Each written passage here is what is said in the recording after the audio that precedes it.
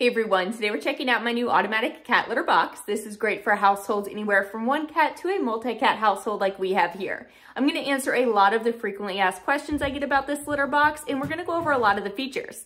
Let's check it out. This is everything you get in the box. Of course, we have our litter box. We have the power cord. We get 2 rolls of garbage bags, a litter shovel, a detailed user guide, litter scoop, cleaning brush with pan, a urine baffle, soft silicone brush, and of course, our cat litter mat.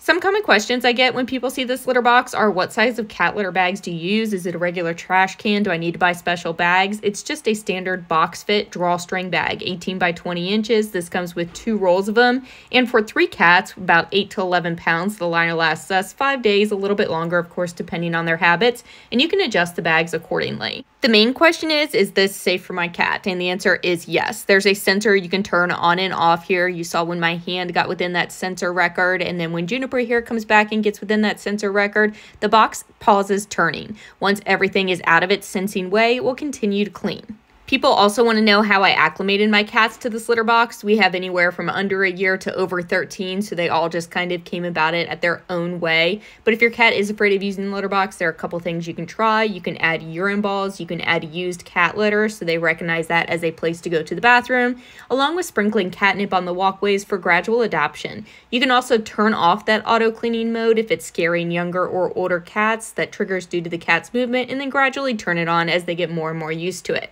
Now, this can pause rotation upon detecting weight. It's never done it to me because I keep mine on a nice flat surface, but there are gravity sensors at each corner of the litter box that are very sensitive. If there's a blanket, cat mat, cat toy, or anything beneath it, it may impact that sensor's accuracy. So you just want to make sure that your device is always on a firm, flat surface.